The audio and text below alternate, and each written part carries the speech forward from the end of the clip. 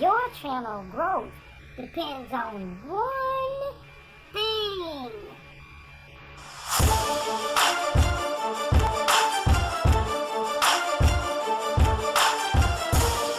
Upload, upload, upload, and upload again.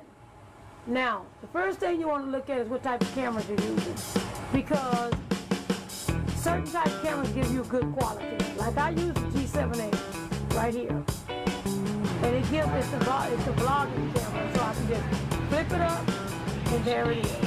I'm talking, I can see myself talking. There was some times I had some cameras I was using, I wouldn't know what I looked like until that was a Sony 30X and Sony 60X. I didn't know what I looked like until after I turned it back on after I finished. Took everything down, and I looked like, look at me.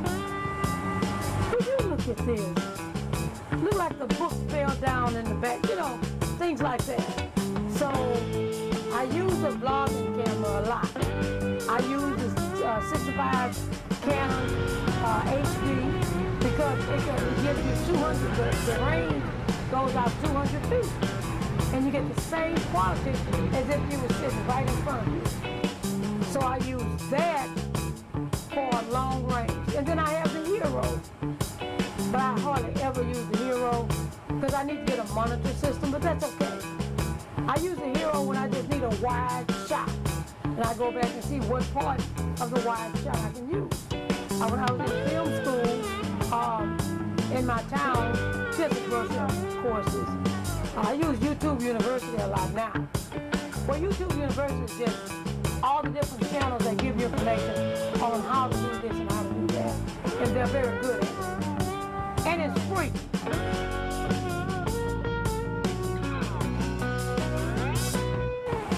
Well, I use they said just get the shot. Whatever you do, get the shot. Get you some phone books, get you some cups, do whatever to get the shot. So that's what I do. Now, the next thing is lighting. What I use is natural light a lot. That's why I be driving a lot. I love the natural light. But sometimes it be cloudy, sometimes it be raining, whatever. I use natural light. Now, if you're inside like I am today, I use the ring light.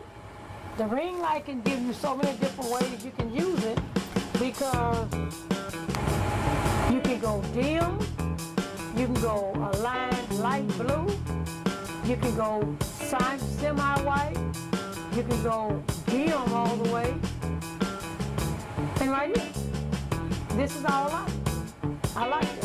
Now I use this other lighting camera right here. It's a square lighting, give you a lot of light. It almost blind you look like when you're filming. But it's a good $49 camera, $47 whatever. The ring light is very inexpensive. I'm going to get me a bigger one so I can put it right in front of me so I can get all the light I need on the inside. But whatever lighting, and here's a light.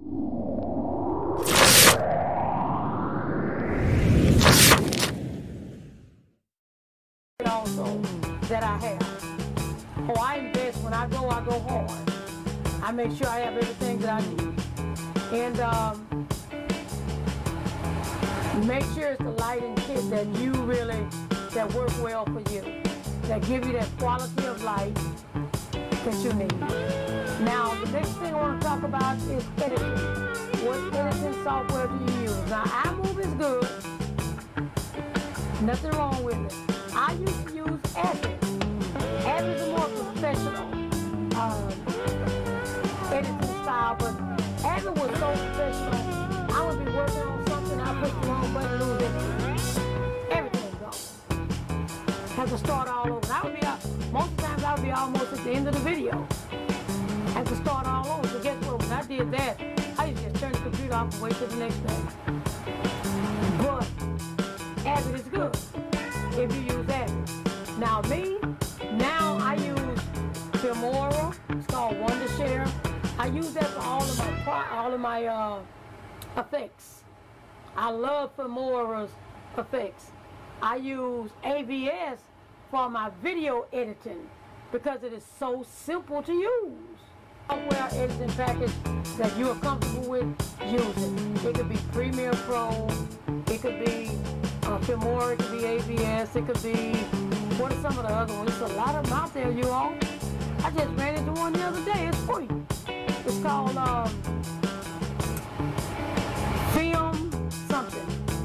Film something, but it's free.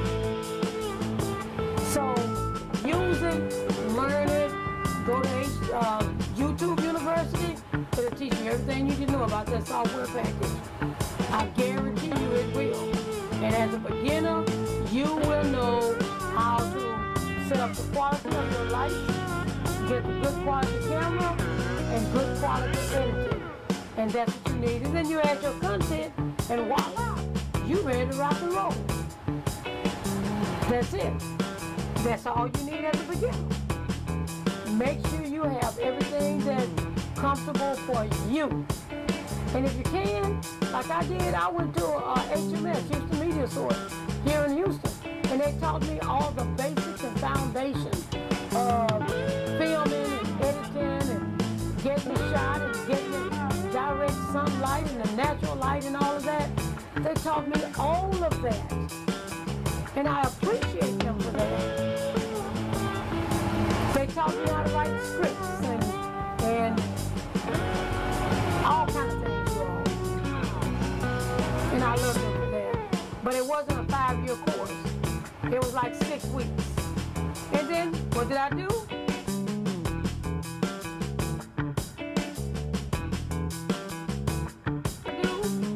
And what did I do? I went to YouTube University. I learned everything else I needed. So listen, I hope I help you. I hope that will help you as how to grow your channel. I have another video talking about how to grow your channel as far as subscribers and viewers and things like that.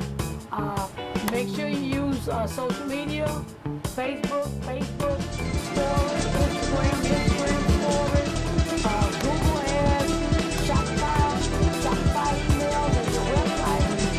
Use them. I'm telling you, all of that works.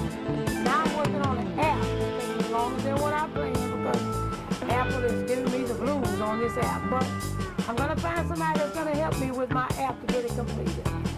And when I do, I'm going to have, because I've already written the code.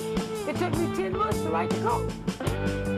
And then I learned how to design the interface, but, well, they said my quality wasn't that great. So I'm going to have somebody help me set up my interface. I think it did good. I did great. I pat myself on the back. Anyway, if you have any questions, leave me a question down in the comments. I answer all my questions. I check my emails every day. I check my comments every day. I will answer your question if I can answer it. And if I can't, I'm going to find the answer and come back and give it to you.